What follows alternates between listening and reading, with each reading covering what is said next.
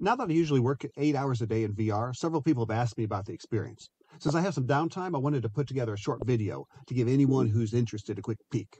So far, I've logged over 300 hours inside Immersed, the software I use. That's the equivalent of working full time in VR for about 2 months. When I first tested the possibility of working in VR, it really wasn't feasible. But now, as of the Quest 3, with the newest mobile VR strap and 10,000 milliamp external batteries, it's finally doable, even if the Quest 3 isn't really meant to be worn 8 hours per day.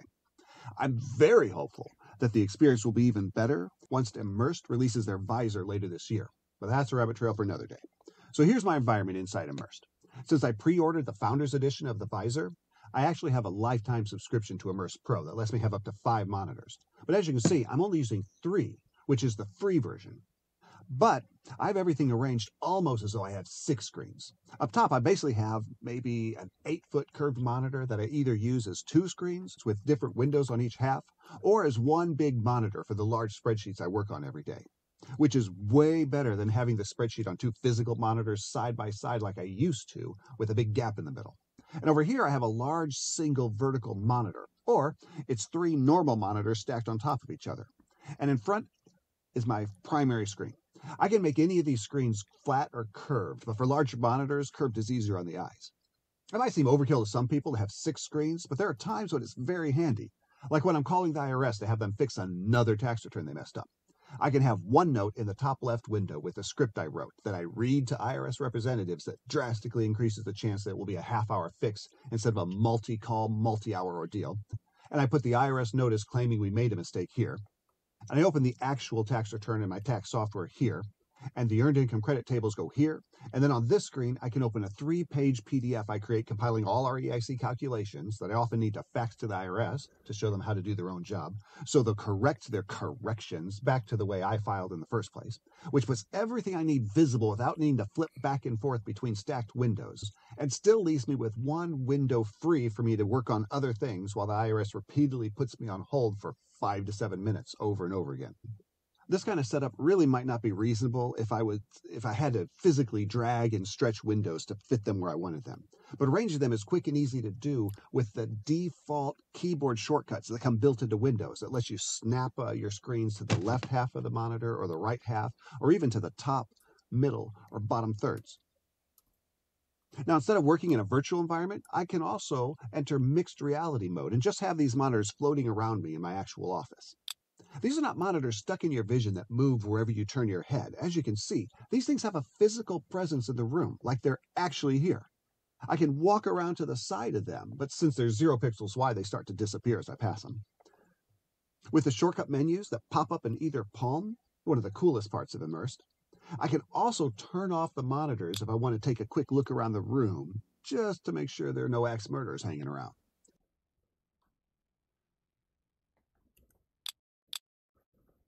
Fun fact, in From Under the Sun, my award-winning science fiction trilogy, I made up futuristic headsets called Nokis, which stands for Neuro-Optical Kinesthetic Interface. These Nokis had a similar setup with panels of screens floating around the room. Now, with what Immersed is making mainstream, this is yet one more thing, out of 3 that I can think of offhand, that I had invented in my head years ago, which are now no longer considered mere science fiction. I have been waiting literally decades for this stuff to be invented, and we're finally getting there. The technology of the future is starting to arrive today, and it is awesome. Speaking of futuristic awesomeness, here's my favorite virtual environment to work in. This is a lounge in a space station, with the Earth just outside the window rotating slowly, about once every 17 minutes. I can choose to change seats anywhere you see a red arrow. There are quite a few seats on the upper level where I'd have a better view of the moon, but that moon is an abomination. It's not to scale, it's too close to the Earth, and the topography is all wrong. No Sea of Serenity, no Ocean of Storms, nothing. But that doesn't stop this from still being the coolest virtual environment in Immersed. As you can see, I have floating windows called portals to the real world in key places. These let me see who's ringing the doorbell at the back of the building, or who's at my office door, or in the lobby. And of course, I have one that lets me see my keyboard, which I made big enough for me to see my personal computer where I keep my music collection, so I can play music throughout the day. I could turn the portals off if I wanted to really immerse myself in VR. That's kind of like working in a room of one-way mirrors where everyone can see me, but I can't see them. And while I don't expect to ever have Tammy standing outside my office with an axe getting ready to go postal, I'm still more comfortable being aware of some of my surroundings. In addition to all these virtual environments that Immersed makes, I can also upload my own 360-degree photo to work in. Or Immersed provides several pictures to choose from.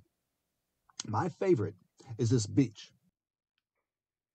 All right, and my favorite seat on the beach is this one where I can see the boats in the water and the mountains in the distance. And off to my right, there's beach chairs. So it's not just a beach, it's a resort. And at times, I will actually, instead of playing my music, I'll cue up hours of beach sounds with the waves and seagulls. And it really is so immersive that you can almost fool yourself into thinking you're working on the beach, which is just fantastic. Hi, Tammy.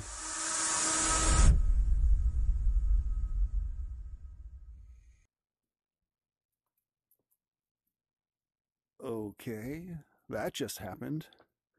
All right, hey, let me wrap this up with one last thought, a word of caution. If you're like me and you wind up being the only person in your office who works in VR, you run the risk of making your coworkers uncomfortable because they can't see your eyes. So I decided to address the issue by putting a big sticker on the front of my headset. And I say, problem solved. Hey, thanks for watching my video. If you have any questions, let me know. If someone wants to come by my office and actually try these on firsthand, I'd be happy to let you. Bye.